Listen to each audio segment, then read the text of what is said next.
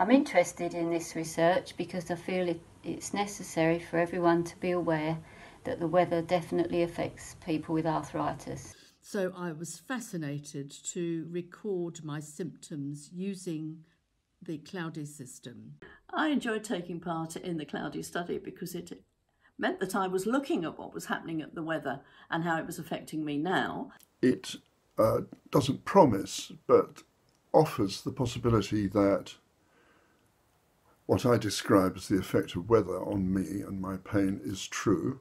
And also somebody was looking out for me and making me feel that what I was thinking and feeling was important. Since undertaking the Cloudy study, I think that I can see an association between pressure and pain.